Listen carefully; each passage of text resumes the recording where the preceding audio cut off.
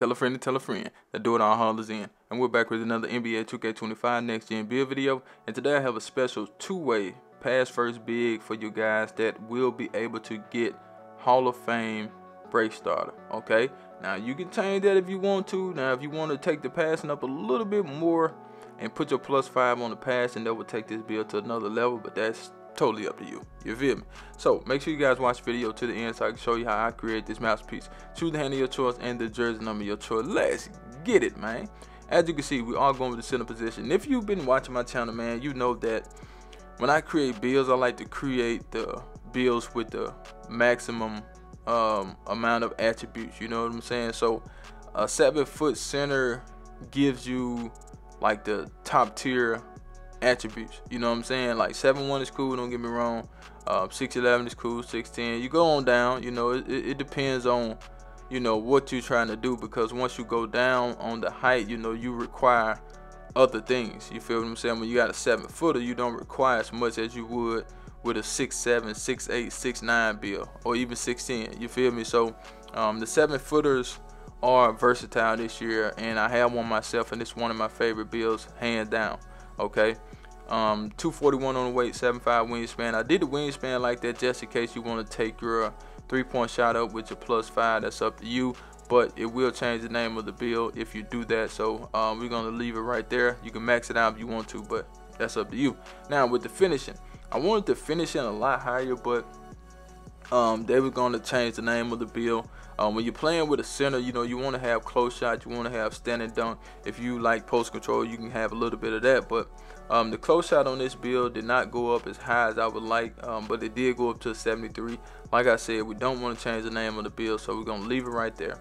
As far as the post control, we can't take that up too high because it would change the name of the build, so we're going to leave it at around a 77, which is not all that bad. You have some posts going on the build, so you can get in the post and do a move depending on the defender. So it's up to you on if you want to take it up and change the name of the build. Standing dunk, y'all know I would love to get this to a 90, but once again, it does change the name of the build at 90, so I left it at 85. You get an extra set of standing dunk animations at 85, but you do get pro big man contact dunks with this build, so no need to worry about that. As far as the driving dunk, all we need is a 73. Okay, don't take it to no 60 something and miss out on posterizer. We ain't on that type of time, man. A lot of people do that. No, don't do that. Put your posterizer on bronze, right? Then your max +1, go to silver. Simple as that. So that's what we got for the finishing. Let's go to the physicals. We're gonna take that speed up to a 70. We're gonna get that agility up to a 55. Strength, y'all know, 91 strength, man. 91, 91, 91.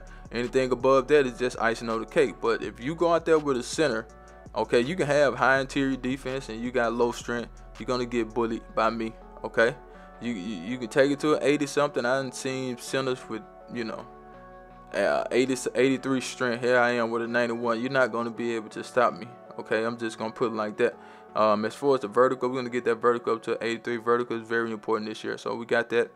We got some silver badges when it comes to post scoring, post powerhouse, post up poet, rise up, you know, aerial wizard. We got that on goal. Like I said, the only thing I don't like is the close shot. I want that higher, but you know, it is what it is. Let's go ahead and get to the green bean, make your girl scream badge. Now, to get this build name, you need a 76 3-point shot. Like, taking it up higher than that will change the name of the build. It's unfortunate, but that's just the way it is. Even with the mid-range, taking the mid-range up too high will change the name of the build. So we can't get it to a 78, but we will take it to a 77, and that does give us the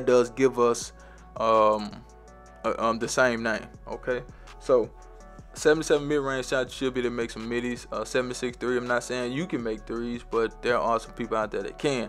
I think I can make it work, but a lot of people can't make it work, and you know, people struggle to shoot this year. So if this is not for you, it's not for you. Okay, we want a certain name, so we have to do certain things, and that's just what it is. Me personally, I would like to take it to a 79 or take the mid-range up higher, but that's just not what 2K is letting me do with this build, so I hope you understand. But let's go ahead and get it to the sauce.